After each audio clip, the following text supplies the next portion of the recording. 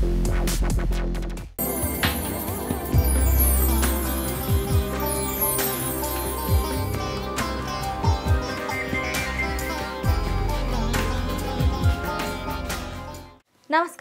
ಕಾಮಶಾಸ್ತ್ರ ಪ್ರಬುದ್ಧ ಮನಸ್ಕರಿಗೆ ಮಾತ್ರ ಕಾರ್ಯಕ್ರಮಕ್ಕೆ ಸ್ವಾಗತ ವೀಕ್ಷಕರೇ. ನಿಮ್ಮ ಆಯುಷ್ ಟಿವಿ ಒಂದು ವಿನೂತನ ಪ್ರಯತ್ನವನ್ನು ಮಾಡ್ತಾ ಇರುವಂಥದ್ದು ಕಾಮಶಾಸ್ತ್ರ ಪ್ರಬುದ್ಧ ಮನಸ್ಕರಿಗೆ ಮಾತ್ರ ಕಾರ್ಯಕ್ರಮದ ಮೂಲಕ. ಇದರಲ್ಲಿ ಕಾಮಸೂತ್ರ ಗ್ರಂಥದ ಅರ್ಥವನ್ನು, ತಾತ್ಪರ್ಯವನ್ನು, ಶ್ಲೋಕಗಳನ್ನು ವೈದ್ಯಕೀಯ ವಿಜ್ಞಾನದ ಮೂಲಕ ಶಾಸ್ತ್ರೀಯವಾಗಿ ವಿಶ್ಲೇಷಣೆಗೆ ಒಳಪಡಿಸುವಂಥ ಪ್ರಯತ್ನ ಆಗ್ತದೆ. ಇದೆಲ್ಲವನ್ನ ತಿಳಿಸ್ಕೊಡ್ಲಿಕ್ಕೆ ಇಂದಿನಂತೆ ನಮ್ಮ ಜೊತೆ ಇದ್ದಾರೆ ವೇದ ಬ್ರಹ್ಮಶ್ರೀ ಸಮನ್ವಯ ಸರಸ್ವತಿ ಡಾಕ್ಟರ್ ರಾಘವೇಂದ್ರ ಮೋಕ್ಷಗುಂಡಂ ಗುರುಜಿ ಅವರು.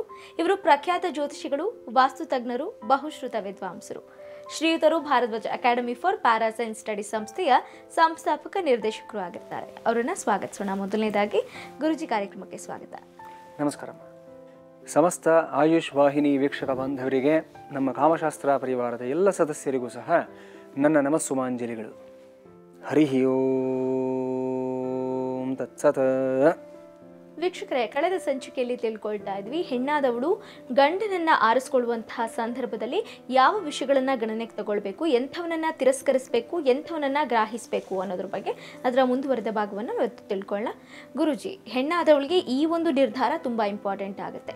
ಸಾಕಷ್ಟು ವಿಚಾರವನ್ನು ತುಂಬ ದೂರಾಲೋಚನೆಯನ್ನು ಮಾಡಿ ಇಲ್ಲಿ ಒಂದು ರೀತಿ ಪ್ರಗತಿಪರ ಚಿಂತನೆಯನ್ನು ಕೂಡ ಮಾಡಿ ಮಹರ್ಷಿಗಳು ತಿಳಿಸ್ಕೊಟ್ಟಿದ್ದಾರೆ. ಎಂಥ ವಿಷಯದಲ್ಲಿ ಹೆಣ್ಣಾದವಳು ಗಟ್ಟಿಯಾಗಿ ನಿಲ್ಲಬೇಕು, ತಿರಸ್ಕರಿಸಬೇಕು ಧೈರ್ಯ ತಗೊಂಡು ಅಂತ. ಅದರ ಬಗ್ಗೆ ಇನ್ನೊಂದಿಷ್ಟು ಅಂಶಗಳು ಕೂಡ ಬಾಕಿ ಇತ್ತು. ಅದರ ವಿವರಣೆ ಇವತ್ತು ಏನಿದೆ? ಖಂಡಿತಮ್ಮ, ತುಂಬ ಆಸಕ್ತಿಕರವಾಗಿರ್ತಕ್ಕಂಥ ಇನ್ನೊಂದು 2-3 ಅಂಶಗಳಿದೆ. ಇದ್ರ ಬಗ್ಗೆ ಚರ್ಚೆ ಮಾಡೋಣ. ನಮೋ ಧರ್ಮಾರ್ಥ ಕಾಮೇಭ್ಯಃ ತತ್ಕಾಮೇಭ್ಯೋ ನಮೋ ನಮಃ. ತ್ರಿವರ್ಗ ಮೋಕ್ಷ ಕಾಮೇಭ್ಯಃ ಕಾಮೇಭ್ಯಸ್ತ್ವಮಿದಂ ನಮಃ. ಕಾಮೋಕಾರ್ಷೀ ನಮೋ ನಮಃ. ಕಾಮೋಕಾರ್ಷೀತ್ ಕಾಮಃ ಕರೋತಿ ನಾಹಂಕರೋಮಿ ಕಾಮಃ ಕರ್ತಾ ನಾಹಂಕರ್ತಾ ಕಾಮಃ ಕಾರಯಿತಾ ನಾಹಂಕಾರಯಿತಾ ಯೇಷತೆ ಕಾಮಕಾಮಾಯ ಸ್ವಾಹ. ವಾತ್ಸ್ಯಾಯನ ಮಹರ್ಷಯೇ ನಮೋ ನಮಃ. ರತಿಮನ್ಮತಾಭ್ಯಾಂ ನಮೋ ನಮಃ. ನಮಸ್ಕರೋಮಿ. ಕಾಮಸೂತ್ರ ಗ್ರಂಥದ ರಚನಾಕರ್ತರಾಗಿರತಕ್ಕಂತಹ ವಾತ್ಸ್ಯಾಯನ ಮಹರ್ಷಿಗಳಿಗೆ ನಮಸ್ಕಾರಗಳನ್ನು ಸಲ್ಲಿಸುತ್ತಾ, ಕಾಮ ಅನ್ನತಕ್ಕಂಥ ಒಂದು ಭಾವದ ಅಧಿದೇವತೆಯಾಗಿರತಕ್ಕಂತಹ ರತಿದೇವಿಯ ಸಮೇತನಾದ ಮನ್ಮಥನಿಗೂ ಸಹ ವಂದನೆಗಳನ್ನು ಸಲ್ಲಿಸುತ್ತಾ ಎಂದಿನಂತೆ ಇವತ್ತಿನ ಒಂದು ಸಂಚಿಕೆಯನ್ನು ಪ್ರಾರಂಭವನ್ನು ಮಾಡ್ತಾ ಇದ್ದೀವಿ. ನಿನ್ನೆ ನಾವು ಚರ್ಚೆ ಮಾಡಿರ್ತಕ್ಕಂಥ ವಿಚಾರವನ್ನು ಮುಂದಕ್ಕೆ ತೆಗೆದುಕೊಂಡು ಹೋಗ್ತಾ ಇದ್ದೀವಿ. ಹೆಣ್ಣಾದವಳು ಎಂತಹ ಸಂದರ್ಭದಲ್ಲೂ ಅಷ್ಟೇ, ಅಂದರೆ ವಯಸ್ಸು ಮೀರಿರತಕ್ಕಂಥ ಸಂದರ್ಭ ಆಗಿರ್ಬೋದು, ಆಕೆಗೆ ಮದುವೆಯನ್ನು ಮಾಡತಕ್ಕಂಥ ವ್ಯಕ್ತಿಗಳು ಯಾರು ಇಲ್ಲದೇ ಇರತಕ್ಕಂಥ ಸಂದರ್ಭ ಆಗಿರ್ಬೋದು, ತನ್ನ ಜೀವನಕ್ಕೆ ಸಂಬಂಧಪಟ್ಟಂಥ ಅತಿ ಮುಖ್ಯವಾದಂಥ ಒಂದು ನಿರ್ಧಾರವನ್ನು ತಾನೇ ತೆಗೆದುಕೊಳ್ಬೇಕಾದಂಥ ಒಂದು ಸಂದರ್ಭ ಆದ್ರೂ ಅಷ್ಟೇ, ಇಲ್ಲೂ ಸಹ ಯಾವುದೇ ಹಂತದಲ್ಲೂ ಕಾಂಪ್ರಮೈಸನ್ನು ಮಾಡ್ಕೋಬಾರ್ದು. ಆಕೆ always she should look for the best ಅನ್ನೋದು ಅಂತ. ಈ ಹಂತದಲ್ಲೂ ಅಷ್ಟೇ, ಅಂದರೆ ಅಲ್ಲಿ ಇರತಕ್ಕಂಥ ಆಪ್ಷನ್ಸ್ನಲ್ಲಿ ಬೆಸ್ಟ್ ಯಾವುದಿದೆ ಅನ್ನೋದನ್ನು ತೊಗೋಬೇಕಾಗತ್ತೆ. ಮದುವೆ ಆಗಿಲ್ವಲ್ಲಪ್ಪ ಅನ್ನತಕ್ಕಂಥ ಒಂದು ಹತಾಶ ಮನಸ್ಥಿತಿಯಿಂದ ಯಾರಂದರೆ ಅವ್ರನ್ನ, ಯಾವ ವ್ಯಕ್ತಿ ಅಂದರೆ ಅವ್ರನ್ನ ಒಪ್ಕೋಬಾರ್ದು ಅನ್ನೋದನ್ನ ಇಲ್ಲಿ ತಿಳಿಸ್ಕೊಡ್ತಾ ಇದ್ದಾರೆ. ಯಾಕಂದರೆ ಮುಂದಿನ ಜೀವನ ಅನ್ನೋದು ಮುಖ್ಯ ಆಗುತ್ತೆ. ಇಲ್ಲಿವರೆಗೂ ಆಕೆ ಕನ್ನಿಯಾಗಿ ಜೀವನ ಕಳೆದಿದ್ದಾಳೆ ಅನ್ನೋದು ಮುಖ್ಯ ಅಲ್ಲ ಇಲ್ಲಿ. ಸೊ ಇಲ್ಲಿಂದ ಆಚೆಗೆ ಇನ್ನು 20 ವರ್ಷನೋ 30 ವರ್ಷನೋ 40 ವರ್ಷನೋ ಭಗವಂತ ಕೊಟ್ಟಿರತಕ್ಕಂಥ ಆಯುಸ್ಸು ಕಳೆಯೋವರೆಗೂ ಸಹ ದಾಂಪತ್ಯ ಜೀವನದಲ್ಲಿ ಇಲ್ಲಿಂದ ಆಚೆಗೆ ನೆಮ್ಮದಿಯಾಗಿರಬೇಕು ಅಂತಂದರೆ ಸರಿಯಾದ ಆಯ್ಕೆಯನ್ನೇ ಮಾಡ್ಕೋಬೇಕಾಗುತ್ತೆ. ಸೊ ಇಲ್ಲಿ ಈ ಆಯ್ಕೆಯಲ್ಲಿ ಯಾವುದೇ ಹೆಣ್ಣಿಗೂ ಅಷ್ಟೇ ಕಾಂಪ್ರಮೈಸ್ ಅನ್ನೋದು ಬರಬಾರ್ದು ಅನ್ನೋದು ಸ್ಪಷ್ಟವಾದಂಥ ಒಂದು ವಿಚಾರ ಆಗಿರುತ್ತೆ. ನಿನ್ನೆ ನಾವು ಹೇಳಿದ್ದೀವಿ, ವೃದ್ಧರನ್ನು ಆಯ್ಕೆ ಮಾಡ್ಕೋಬಾರ್ದು, ಅಧಮ ಜಾತಿಯವರನ್ನ ಆಯ್ಕೆ ಮಾಡ್ಕೋಬಾರ್ದು, ಮತ್ತು ತನ್ನ ಮೇಲೆ ಪ್ರೀತಿ ಇಲ್ಲದೆ ಇರತಕ್ಕಂಥ ಬಹುಪತ್ನಿಗಳನ್ನ ಇರತಕ್ಕಂಥ ವ್ಯಕ್ತಿನ ಆಯ್ಕೆ ಮಾಡ್ಕೋಬಾರ್ದು. ಜೊತೆಗೆ ಅನೇಕ ಹೆಂಗಸರಲ್ಲಿ ಪ್ರೀತಿ ಇರತಕ್ಕಂಥ ಅತ್ಯಂತ ಗುಣಶಾಲಿಯಾದ ಗಂಡಸನ್ನು ಸಹ ತಿರಸ್ಕರಿಸಬೇಕು ಅನ್ನೋದನ್ನು ಸ್ಪಷ್ಟವಾಗಿ ಹೇಳಿದ್ದೀವಿ. ಮುಂದಿನ ಒಂದು ವಿಚಾರವನ್ನು ಏನು ಹೇಳ್ತಾ ಇದ್ದಾರೆ ಮಹರ್ಷಿಗಳು ಅಂತಂದರೆ, ಈ ಒಂದು ನಿತ್ಯವೂ ಪ್ರವಾಸವನ್ನು ಕೈಗೊಳ್ಳತಕ್ಕಂಥ ಒಂದು ವ್ಯಕ್ತಿ, ಆ ಥರದ ವೃತ್ತಿಯಲ್ಲಿರತಕ್ಕಂಥ ವ್ಯಕ್ತಿಯನ್ನು ತಿರಸ್ಕರಿಸಬೇಕು ಅಂತ ಹೇಳ್ತಾ ಇದ್ದಾರೆ. ಕಾರಣ ಬಹಳ ಸಿಂಪಲ್ ಆಗಿರ್ತಕ್ಕಂಥದ್ದು, ಎಲ್ರಿಗೂ ಅರ್ಥ ಆಗ್ತಾ ಇರತಕ್ಕಂಥದ್ದು. ಕಾರಣ ಏನಂತಂದರೆ, ಈಗ ಎಷ್ಟೋ ಬಾರಿ ನಾವು ನೋಡ್ತೀವಿ, ಒಂದು ಗಂಡು ಒಂದು ಮದುವೆಗೆ ಹೆಣ್ಣಿನ ಹತ್ರ ಬಂದಾಗ, ಮದುವೆ ಪ್ರಸ್ತಾಪ ತೆಗೆದುಕೊಂಡು ಬಂದಾಗ, ನನ್ನ ಜಾಬ್ ಇರೋದೇ ಈ ಥರ, ನಾನು ಮಾರ್ಕೆಟಿಂಗ್ ಎಕ್ಸಿಕ್ಯೂಟಿವ್, ನಮ್ಮ ಕಂಪ್ನಿಗೆ ಚೆನ್ನೈಯಲ್ಲಿ ಒಂದು ಬ್ರಾಂಚ್ ಇದೆ, ಹೈದರಾಬಾದಲ್ಲಿ ಒಂದು ಬ್ರಾಂಚ್ ಇದೆ, ಸ್ಪೇನ್ನಲ್ಲಿ ಒಂದು ಬ್ರಾಂಚ್ ಇದೆ, ನಾನು 3 ಹೊತ್ತು ಸುತ್ತಾನೇ ಇರ್ತೀನಿ, ನಾನೇ ಹೋಗಬೇಕು, ಈ ಎಲ್ಲ ಡೀಲ್ಗಳನ್ನ ನೆಗೋಷಿಯೇಟ್ ಮಾಡ್ಕೊಂಡು ಬರಬೇಕು ಅಂದರೆ ಯಾರೂ ಇರೋದಿಲ್ಲ, ಸೊ ಈ ಥರ ಇದೆ, ನಿನಗೆ ಒಪ್ಪಿಗೆ ಇದ್ದರೆ ಮಾಡ್ಕೋ ಅಂತ ಹೇಳ್ತಾನೆ. ಸರಿ, ಆತ ತುಂಬ ಪ್ರಗತಿಪರ, ತುಂಬ ಒಂದು ಕಂಪ್ನಿ ಬೆಳಿಬೇಕು ಅಂತ ಹೇಳಿ ಉತ್ಸಾಹಿಯಾಗಿ ಕೆಲಸ ಮಾಡ್ತಾ ಇದ್ದಾನೆ, ಸಂತೋಷ, ಅವನ ವೃತ್ತಿನೂ ಮೆಚ್ಕೊಳ್ತಕ್ಕಂಥದ್ದೇ. ಆದರೆ ಇಲ್ಲಿ ಹೆಣ್ಣಿಗೆ ಆಗ್ತಕ್ಕಂಥ ಸಮಸ್ಯೆ ಏನು ಅಂತಂದರೆ, ದಾಂಪತ್ಯ ಅನ್ನೋದು ಯಾವುದೇ ಹಂತದಲ್ಲೂ ಸಹ ಬೆಳೆಯೋದಕ್ಕೆ ಅವಕಾಶ ಸಿಗೋದಿಲ್ಲ. ಇಲ್ಲಿ ಆಕೆಗೆ ಸಂಭೋಗ ಸುಖ, ರತಿ ಸುಖ ಸಿಗದೇ ಇರತಕ್ಕಂಥದ್ದು ಸೆಕೆಂಡ್ರಿ ಆಗುತ್ತೆ. ಪ್ರೈಮರಿಲಿ ಮಾತನಾಡಬೇಕು ಅಂದರೆ ಗಂಡ ಅನ್ನೋ ಜೊತೆಲಿರೋದಿಲ್ವಲ್ಲ, ಅವನು ಮನಸ್ತತ್ವ ಅನ್ನೋದು ಇವಳು ಅರ್ಥ ಮಾಡ್ಕೊಳ್ಳೋದಕ್ಕೆ ಆಗೋದಿಲ್ಲ. ಎಷ್ಟೇ ವರ್ಷಗಳಾದ್ರೂ ಅಷ್ಟೇ ಅವನು ಸುತ್ತಾಟದಲ್ಲೇ ಇರ್ತಾನೆ ಯಾವಾಗಲೂ ಸಹ. ಕೆಲವರಿಗೆ living out of the suit case ಅಂತ ಒಂದು ಮಾತನ್ನೇ ಹೇಳ್ತಾರೆ. ಅಂದರೆ ಅಟ್ ಎನಿ ಮೂಮೆಂಟ್ ಒಂದು ಸೂಟ್ ಕೇಸ್ ರೆಡಿ ಆಗಿರುತ್ತೆ ಅವ್ರ ಹತ್ರ. 4 ದಿವಸದ ಪ್ರಯಾಣಕ್ಕೆ ಆಗುವಂಥ ಒಂದು ಬಟ್ಟೆಯ ಬರೆ, ಸಾಮಾನು ಸರಂಜಾಮು ಎಲ್ಲವೂ ಅದರಲ್ಲಿ ಇರುತ್ತೆ. ಅವ್ರಿಗೆ ಯಾವಾಗ ಕರೆ ಬರುತ್ತೆ ಅವ್ರಿಗೆ ಗೊತ್ತಿರೋದಿಲ್ಲ. ಕೆಲವು ಅವ್ರ ವೃತ್ತಿ ಆ ಥರ ಇರುತ್ತೆ. ಈ ಥರದವ್ರನ್ನ ಇಲ್ಲಿ ನಾವು ಆ ವೃತ್ತಿ ಇರತಕ್ಕಂಥ ವ್ಯಕ್ತಿಗಳನ್ನು ದೂಷಣೆ ಮಾಡ್ತಾ ಇಲ್ಲ, ಆ ವೃತ್ತಿಯನ್ನು ನಾವು ದೂಷಣೆ ಮಾಡ್ತಾ ಇಲ್ಲ. ಅಂತಹ ವೃತ್ತಿಗಳಿರತಕ್ಕಂಥವ್ರನ್ನ ಆಯ್ಕೆ ಮಾಡ್ಕೊಂಡಂಥ ಹೆಣ್ಣಿಗೆ ದಾಂಪತ್ಯ ಜೀವನ ಸುಖಕರವಾಗಿರೋದಿಲ್ಲ. ಅದು ಒಂದು ವಯೋಮಾನ ದಾಟಿದಂಥ ಹೆಣ್ಣಿಗೆ ತುಂಬಾ ಇದನ್ನ ಕನ್ಸಿಡರ್ ಮಾಡಬೇಕು ಅಂತ. ಎಕ್ಸಾಕ್ಟ್ಲಿ ಅಮ್ಮ. ಯಾಕಂದ್ರೆ ಒಂದು ವಯೋಮಾನ ದಾಟಿರತಕ್ಕಂಥ ಹೆಣ್ಣು ಸ್ಟೆಬಿಲಿಟಿಯನ್ನು ನೋಡ್ತಾಳೆ, ಸೆಕ್ಯೂರಿಟಿಯನ್ನು ನೋಡ್ತಾಳೆ. ಇಲ್ಲಿಂದ ಆಚೆಗೆ ಒಂದು ವಯಸ್ಸಿನಲ್ಲಾದ್ರೆ ನೀನೆಲ್ಲ ಹೋಗ್ತೀಯ, ನಾನು ನಿನ್ನ ಜೊತೆಲಿ ಬರ್ತೀನಿ ಅನ್ನೋ ಒಂದು ಮನಸ್ಥಿತಿ ಇರುತ್ತೆ. ನೀನು ಹೋಗ್ತೀಯ ಒಂದು ಸೂಟ್ ಕೇಸ್ ತಗೊಂಡು ನಾನು ಬರ್ತೀನಿ ನಿನ್ನ ಜೊತೆಲಿ ನಡಿ ಏನಂತ. ಇವಾಗ ಅಲ್ಲಿ ಹೆಚ್ಚಿನ ಒಂದು ಬಾಂಡೇಜ್ಗಳಾಗಲಿ ಹೆಚ್ಚಿನ ಒಂದು ಇದಾಗಲಿ ಇರೋದಿಲ್ಲ. ಜೊತೆಗೆ ಒಂದು ಅಡ್ವೆಂಚರಸ್ ಮನಸ್ಥಿತಿಯೂ ಸಹ ಇರುತ್ತೆ ಚಿಕ್ಕ ವಯಸ್ಸಿನಲ್ಲಿ. ಒಂದು ವಯೋಮಾನ ದಾಟಿರತಕ್ಕಂಥ ಹೆಣ್ಣಿಗೆ ಇನ್ನೇನು ಜೀವನ, ಒಂದು ಕಡೆ ಕೂತ್ಕೊಂಡು ನೆಮ್ಮದಿಯಾಗಿ ಜೀವನ ಮಾಡ್ಕೊಂಡು ಹೋದರೆ ಸಾಕು. ನಂದು ಅಂತ ಒಂದು ಪುಟ್ಟದಾದ ಸಂಸಾರ, ಒಂದು ಮನೆ, ಒಂದು ಗಂಡ, ಒಂದು 4 ಮಕ್ಕಳು, ಇದು ಬೇಕು. ಇದ್ರ ಬಗ್ಗೆ ಕಾಳಜಿ ಹೆಚ್ಚಾಗಿರುತ್ತೆ. ಈ ಹಂತದಲ್ಲಿ ಗಂಡನಾದವನೇ ಜೊತೆಲಿರೋದಿಲ್ಲ ಅಂತಂದರೆ ಆಕೆಯ ಕನಸುಗಳನ್ನ ಸಾಕಾರ ಮಾಡ್ಕೊಳ್ಳೋಕ್ಕಾಗೋದಿಲ್ಲ. ಸೊ ಇವನು ಸಹ ತ್ಯಾಜ್ಯವಾಗ್ತಾ ಹೋಗ್ತಾನೆ. ಇಲ್ಲಿಂದ ಆಚೆಗೆ ತುಂಬ ಮುಖ್ಯವಾಗಿರತಕ್ಕಂಥ ಒಂದು ಪ್ರಕಾರವನ್ನು ಮಹರ್ಷಿಗಳು ಹೇಳ್ತಾ ಇದ್ದಾರೆ. ಡಂಭಾಚಾರದ ಒಂದು ಮಾತುಗಳನ್ನು ಆಡತಕ್ಕಂಥ ವ್ಯಕ್ತಿ ಅಂತ ಹೇಳ್ತಾರೆ. ಸೊ ಈ ಡಂಭಾಚಾರದ ವ್ಯಕ್ತಿಗಳನ್ನ ಗುರುತಿಸ್ತಕ್ಕಂಥದ್ದು ತುಂಬಾ ಕಷ್ಟ ಆಗುತ್ತೆ. ಹೇಗೆ ಕಷ್ಟ? ಯಾಕಂದ್ರೆ ಈಗ ಒಂದು ಸದಾಚಾರವನ್ನು ಇಟ್ಕೊಂಡಿರ್ತಕ್ಕಂಥ ವ್ಯಕ್ತಿ, ಡಂಭಾಚಾರವನ್ನು ಇಟ್ಕೊಂಡಿರ್ತಕ್ಕಂಥ ವ್ಯಕ್ತಿ ಹೇಗಿರ್ತಾರೆ ಅಂದ್ರೆ ಒಂದು original copy, xerox copy ಇದಾಗಿರ್ತಾರೆ. So xerox ಕಾಪಿನ differentiate ಮಾಡಬೇಕು ಅಂದ್ರೆ ಸ್ವಲ್ಪ ನಮಗೆ ಸೂಕ್ಷ್ಮವಾದಂಥ ಕಣ್ಣುಗಳು ಬೇಕಾಗುತ್ತೆ. ಇಲ್ಲ ಹೋದ್ರೆ ಒಂದು ಕಲರ್ ಜೆರಾಕ್ಸ್ ತೆಗೆದುಬಿಟ್ರೆ ನಾವು ಎಲ್ಲಾ ರೀತಿಯಲ್ಲೂ ಅದು ಒರಿಜಿನಲ್ ಪ್ರಕಾರವಾಗೇ ಇರುತ್ತೆ, ಕಂಡು ಹಿಡಿಯೋದು ಕಷ್ಟ ಆಗುತ್ತೆ. ಈ ಡಂಭಾಚಾರದ ವ್ಯಕ್ತಿಗಳು ಒಂದು 500 ರೂಪಾಯಿ ನೋಟ್ಗೆ ಒಂದು ಕಲರ್ ಜೆರಾಕ್ಸ್ ಕಾಪಿ ಇದ್ದಾಗಿರ್ತಾರೆ.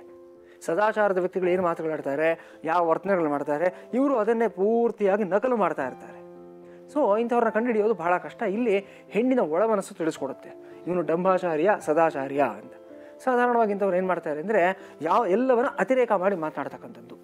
ಸಹಜವಾದ ಸ್ಥಿತಿಯಲ್ಲಿ ಒಂದು ಸದಾಚಾರವನ್ನು ಇಟ್ಕೊಂಡಿರ್ತಕ್ಕಂಥ ವ್ಯಕ್ತಿ ಹೇಳೋ ಮಾತುಗಳನ್ನ ಇವನು ಅದನ್ನು ಎಕ್ಸಾಗ್ರೇಟ್ ಮಾಡಿ ಮಾತನಾಡ್ತಕ್ಕಂಥದ್ದು, ವೈಭವೀಕರಿಸಿ ಮಾತನಾಡ್ತಕ್ಕಂಥದ್ದು, ಇಂಥದ್ದನ್ನು ನಾವು ನೋಡ್ತಾ ಇರ್ತೀವಿ. ಏನಾದರೂ ಮಾತುಕತೆ ಮಾಡೋದಕ್ಕೆ ಹೋದಾಗ ಇವನು ತುಂಬ ಅತಿವಿನಯಂ ಧೂರ್ತ ಲಕ್ಷಣಂ ಅಂತ ಒಂದು ಮಾತಿದೆ ಶಾಸ್ತ್ರದಲ್ಲಿ. ಆ ಪ್ರಕಾರವಾಗಿ ವಿನಯ ಇರಬೇಕು. ಹೆಣ್ಣಿನ ಬಳಿ ಮಾತನಾಡಬೇಕಾದ್ರೆ ಒಂದು ಗಂಭೀರತೆ ಇರಬೇಕು, ಅತಿವಿನಯ ಆಗಬಾರ್ದು. ಅತಿವಿನಯವಾದರೆ ಇವನು ಡಂಭಾಚಾರಿ ಅನ್ನೋದನ್ನು ತಿಳ್ಕೊಬೇಕಾಗುತ್ತೆ. ಒಂದಷ್ಟು ಜನ ಕೇಳ್ತಾರೆ, ಹೆಣ್ಣು ಗಂಡು ಪರಸ್ಪರ ಭೇಟಿಯಾದಾಗ ನಿಮ್ಮನೆ ಸಂಪ್ರದಾಯಗಳು ಹೇಗಿದೆ, ನಿಮ್ಮನೆ ಪದ್ಧತಿಗಳು ಹೇಗಿದೆ, ತುಂಬ ಮಡಿ ಮೇಲಿಗೆ ಆಚರಣೆ ನಿಮ್ಮ ಮನೆಯಲ್ಲಿ, ತುಂಬ ಸಂಪ್ರದಾಯಸ್ಥ ಕುಟುಂಬನ ಅಂತ ಕೇಳ್ತಾಳೆ ಹೆಣ್ಣು. ಯಾಕಂದರೆ ಎಷ್ಟಾದರೂ ಇವಳು ಆ ಮನೆಗೆ ಹೋಗಬೇಕಲ್ಲ, ಆವಾಗ ಅವಳು ತಿಳ್ಕೊಬೇಕಾಗುತ್ತೆ ನಾನು ಒಗ್ಕೊಳ್ಳೋಕ್ಕಾಗತ್ತಾ ಇಲ್ವಾ ಈ ವಾತಾವರಣಕ್ಕೆ ಅಂತ. ಆಗ ಈ ಸದಾಚಾರಿ ಆದವನೇನು ಮಾಡ್ತಾನೆ ಅಂದರೆ ನಮ್ಮ ಮನೆಯಲ್ಲಿ ಈ ರೀತಿ ಇದೆ, ಈ ರೀತಿ ಇದೆ, ಇಂತಿಂಥದ್ದಿದೆ, ನಿನಗಿದು ಹೊಂದಾಣಿಕೆ ಆಗೋದಾದರೆ ಒಪ್ಕೋಬಹುದು, ನನಗಿದು ಮುಖ್ಯ ಆಗುತ್ತೆ ಅಂತ ಹೇಳ್ತಾನೆ. ಈ ಡಂಭಾಚಾರಿ ಆದವನು ಏನು ಮಾಡ್ತಾನೆ ಅಂದರೆ ಹೆಣ್ಣನ್ನ ಇಂಪ್ರೆಸ್ ಮಾಡೋದಕ್ಕೋಸ್ಕರವಾಗಿ 1ಕ್ಕೆ 4 ಪಟ್ಟು ಹೇಳ್ತಕ್ಕಂಥದ್ದು. ನಾನು 3 ಹೊತ್ತು ಸಂಧ್ಯಾವನೆ ಮಾಡ್ತೀನಿ, ನಾನು ಈರುಳ್ಳಿ ಬೆಳ್ಳುಳ್ಳಿನ ಎಡಗೈನಲ್ಲೂ ಮುಟ್ಟೋದಿಲ್ಲ, ನಮ್ಮ ಮನೆಯಲ್ಲಿ 3 ತಲೆಮಾರಿನಿಂದ ಪೂಜೆ ಮಾಡ್ಕೊಂಡು ಬಂದಿರತಕ್ಕಂಥ ಸಾಲಿಗ್ರಾಮ ಇದೆ, ಬೆಳ್ಳಿ ವಿಗ್ರಹ ಇದೆ, ಪ್ರತಿದಿನ 3 ಗಂಟೆ ಪೂಜೆ ಮಾಡಿದ್ರದ್ದು ಎದ್ದೇಳಲ್ಲ ನಾನು, ಮಧ್ಯಾಹ್ನ 12 ಗಂಟೆವರೆಗೂ ಮಡಿ ಉಟ್ಕೊಂಡೇ ಕೂತಿರ್ತೀನಿ. ಈ ರೀತಿಯಾಗೆಲ್ಲ ಒಂದು ಪೊಳ್ಳು ವಿಚಾರವಂತಿಕೆ, ಒಂದು ಪೊಳ್ಳು ಸಂಪ್ರದಾಯಸ್ಥತನ, ಸುಳ್ಳು ಆಚಾರವಂತಿಕೆ, ಇದೆಲ್ಲವನ್ನು ಹೇಳತಕ್ಕಂಥ ಒಂದು ಮನಸ್ತತ್ವ. ಇದರಲ್ಲಿ ಆಕೆ ತಿಳ್ಕೊಂಡ್ಬಿಡ್ಬೇಕಾಗತ್ತೆ ಇವನು ಹೇಳ್ತಾ ಇರ್ತಕ್ಕಂಥದ್ದೆಲ್ಲವೂ ಸಹ ಒಂದು ಡಂಭಾಚಾರದ ಮಾತುಗಳು ಅನ್ನೋದು ಗೊತ್ತಾಗುತ್ತೆ.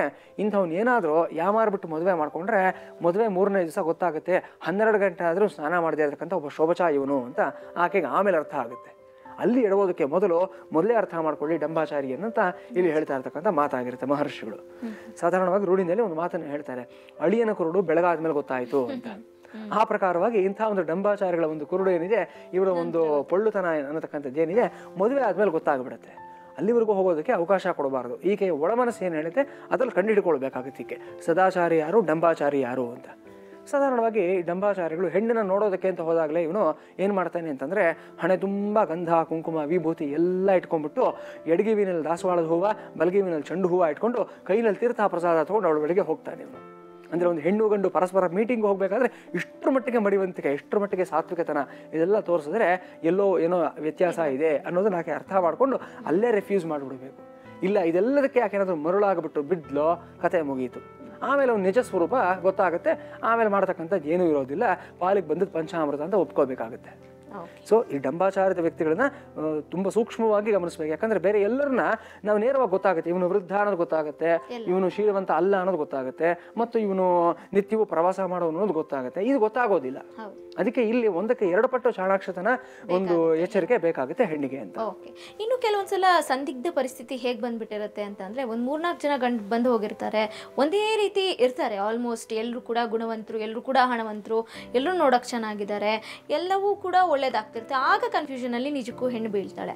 ಅಂತ ಸಂದರ್ಭದಲ್ಲಿ ಹೇಗೆ ಅದನ್ನ ಒಬ್ಬ ಹುಡುಗನ್ ಮಾತ್ರ ಪ್ರಿಯಾರಿಟೈಸ್ ಮಾಡಿ ಇಂಥವನ್ನೇ ನಾನು ಮದುವೆ ಆಗಬಹುದು ಅಂತ ಡಿಸೈಡ್ ಮಾಡಬಹುದು ಅಂತ? ತುಂಬ ಶ್ರೇಷ್ಠವಾದಂಥ ಒಂದು ಏನು ಹೈಲಿ ಡಿಸೈರಸ್ ವುಮೆನ್ ಅಂತ ಹೇಳ್ತಾರೆ, ಅಂಥವ್ರಿಗೆ ಬರ್ತಕ್ಕಂಥ ಒಂದು ಪ್ರಶ್ನೆಗಳಾಗಿರುತ್ತೆ. ಅಂದರೆ ಒಂದು ಹೆಣ್ಣಿನ 10 ಜನ, ಸಾಧಾರಣವಾಗಿ ಒಂದು ಹೆಣ್ಣಿಗೆ 6 ಜನ ಗಂಡಸರು ಒಂದು ಅಪೇಕ್ಷೆ ಪಡ್ತಕ್ಕಂಥವ್ರು ಇದ್ದೇ ಇರ್ತಾರೆ. ಏಕಕಾಲದಲ್ಲಿ ಅಪೇಕ್ಷೆ ಪಡ್ತಕ್ಕಂಥದ್ದು ಇನ್ನೂ ಸ್ವಲ್ಪ ಹೆಚ್ಚಿನ ಒಂದು ಸಂದರ್ಭ ಆಗಿರುತ್ತೆ. ಇದಕ್ಕೆ ಉತ್ತರ ಕೊಡೋದಕ್ಕೆ ಮೊದಲು ಇನ್ನೊಂದು ಪ್ರಕ್ರಿಯೆ ಇದೆ, ಮಹರ್ಷಿಗಳು ತಿರಸ್ಕರಿಸಬೇಕಾಗಿರ್ತಕ್ಕಂಥದ್ದು ಯಾವುದು ಅಂತ ಅದನ್ನ ಹೇಳ್ತೀನಿ ನಾನು. ಜೂಜಾಡತಕ್ಕಂಥ ಗಂಡನ್ನ ತಿರಸ್ಕರಿಸಬೇಕು ಅಂತ ಇಲ್ಲಿ ಮಹರ್ಷಿಗಳು ಹೇಳ್ತಾ ಇದ್ದಾರೆ. ನಾನು ವಾರಕ್ಕೊಂದ್ಸರ್ತಿ ಕ್ಲಬ್ಗೆ ಹೋಗ್ತೀನಿ, ಜಾಸ್ತಿ ಏನು ಆಟ ಆಡಲ್ಲ, ಒಂದು 2,000 ಇಡ್ತೀನಿ ಅಷ್ಟೇ ನಾನು, ಒಂದೊಂದ್ಸಲ ದುಡ್ಡು ಬರುತ್ತೆ, ಒಂದೊಂದ್ಸರ್ತಿ ಹೋಗುತ್ತೆ ಅಂತ ಹೇಳಿದ್ರೆ ಅಂಥವ್ನು ದೂರ ಇಟ್ಬಿಡ್ಬೇಕು. ಯಾಕಂದರೆ ಈ ಜೂಜಾಟ ಅನ್ನತಕ್ಕಂಥ ಒಂದು ಚಟಾನೆ ಆ ಥರ ಇರುತ್ತೆ, ಅದು 2,000ದಲ್ಲಿ ನಿಲ್ಲೋದಿಲ್ಲ. ಮನೆ ಮಠ ಎಲ್ಲವನ್ನ ಮಾರ್ಕೊಂಡ್ಬಿಟ್ಟಿರ್ತಕ್ಕಂಥವ್ರು, ಹೆಂಡ್ತಿನೇ ಅಡ ಇಟ್ಟಿರ್ತಕ್ಕಂಥ ಧರ್ಮರಾಯನಿಗಿಂತಾನು ಬೇಕಾ ನಮಗೆ ಉದಾಹರಣೆ? ಅಂಥವ್ರಿಗೆಲ್ಲ ಆ ರೀತಿ ಆಗಿರುವಾಗ ಈ ಕಲಿಯುಗದಲ್ಲಿ ಹುಟ್ಟಿರ್ತಕ್ಕಂಥ ಮನುಷ್ಯರ ಮನಸ್ಸು ಎಷ್ಟರ ಮಟ್ಟಿಗೆ ಚಂಚಲವಾಗದೇ ಇರುತ್ತೆ. ಸೊ ಇದು ಯಾವುದೇ ಕಾರಣಕ್ಕೂ ಕಾಂಪ್ರಮೈಸ್ ಮಾಡ್ಕೊಳ್ದೇ ಇರತಕ್ಕಂಥ ಒಂದು ವಿಚಾರ. ಜೂಜಾಟವನ್ನು ಮಾಡ್ತಕ್ಕಂಥ ವ್ಯಕ್ತಿ, ನಾನು ಲಾಟ್ರಿ ಟಿಕೆಟ್ ತೊಗೊಳ್ತೀನಿ ಅಂತ ಹೇಳ್ತಕ್ಕಂಥವ್ರು, ಇಲ್ಲ ಈ ಥರದ್ದೇ ಇದಕ್ಕೆ ಸಂಬಂಧಪಟ್ಟಂಥ ಹಲವಾರು ಪ್ರಕ್ರಿಯೆಗಳು ಇರುತ್ತೆ. ಯಾವುದೇ ಆಗಿರಲಿ ಎಲ್ಲವೂ ಒಂದೇ ಆಗಿರುತ್ತೆ, ಇಂಥವನ್ನು ತಿರಸ್ಕರಿಸಬೇಕು.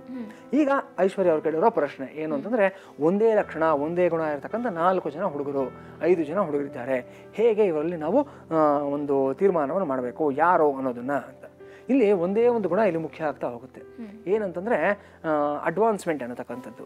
ಈ 5 ಜನ ಎಲ್ಲ ವಿಷಯಗಳಲ್ಲೂ ಸಮಾನವಾಗಿದ್ದಾರೆ, ವಿದ್ಯೆಯಲ್ಲಿ, ರೂಪದಲ್ಲಿ, ಕುಲದಲ್ಲಿ, ಅಂತಸ್ತಿನಲ್ಲಿ, ಗುಣದಲ್ಲಿ ಅನ್ನೋದಾದರೆ, ಇಲ್ಲಿ ಯಾರು ಮುಂದೆ ಬಂದು ಆಕೆಗೆ ಪ್ರಸ್ತಾಪವನ್ನು ಮಾಡ್ತಾನೆ, ವಿಲ್ ಯು ಮ್ಯಾರಿ ಮೀ ಅಂತ ಯಾರು ಧೈರ್ಯವಾಗಿ ಕೇಳ್ತಾನೆ ಅವನನ್ನೇ ವರಿಸಬೇಕು ಅನ್ನೋದು ಇಲ್ಲಿ ಮಹರ್ಷಿಗಳು ಹೇಳಿರ್ತಕ್ಕಂಥ ಅಭಿಪ್ರಾಯ ಆಗುತ್ತೆ.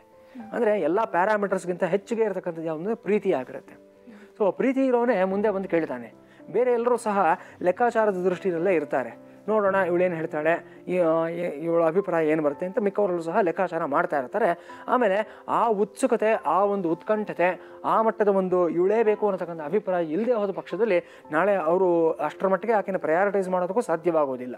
ಸೊ ಯಾರಿಗೆ ಇವಳೇ ಇಂಪಾರ್ಟೆಂಟ್ ಅಂತ ಅನಿಸುತ್ತೋ ಅಂತಹ ಸಂದರ್ಭಗಳಲ್ಲಿ ಮುಂದೆ ಬಂದು ಅವನು ಹೇಳ್ತಾನೆ, ನೋಡು ನನಗೆ ನೀನು ಇಷ್ಟ ಆಗಿದೆಯಾ, ನೀನು ಮದುವೆ ಮಾಡಿಕೊಂಡ್ರೆ ನನಗೆ ತುಂಬ ಸಂತೋಷ ಆಗುತ್ತೆ, ನನ್ನ ಎಲ್ಲ ರೀತಿಯೂ ಚೆನ್ನಾಗಿ ನೋಡ್ಕೊಳ್ತೀನಿ, ನಾನು ನಂಬಿ ನನ್ನ ಕೈ ಹಿಡಿ ಅಂತ ಹೇಳ್ತಾನೆ. ಸೊ ಅಂತಹ ಸಂದರ್ಭಗಳಲ್ಲಿ ಅಂಥವನ್ನ ಗ್ರಹಿಸಬೇಕು ಅಂತ ಮಹರ್ಷಿಗಳು ಹೇಳ್ತಕ್ಕಂಥ ಮಾತಾಗಿದೆ. ಅಂದರೆ ಯಾರು ಒಂದ್ಸಲ ಹೋಗಿ ನೋಡ್ಕೊಂಡು ಬಂದಾದ ನಂತರ ಮತ್ತೊಮ್ಮೆ ಅಪ್ರೋಚ್ ಮಾಡ್ತಾರೋ ಅಥವಾ ಮತ್ತೊಮ್ಮೆ ಬಂದು ಕೇಳ್ತಾರೋ ಡೈರೆಕ್ಟಾಗಿ ಅಂಥವ್ರನ್ನ ಆರಿಸ್ಕೊಳ್ಳುವಂಥದ್ದು ಉತ್ತಮ ಇರೋದ್ರಲ್ಲಿ ಅಂತ.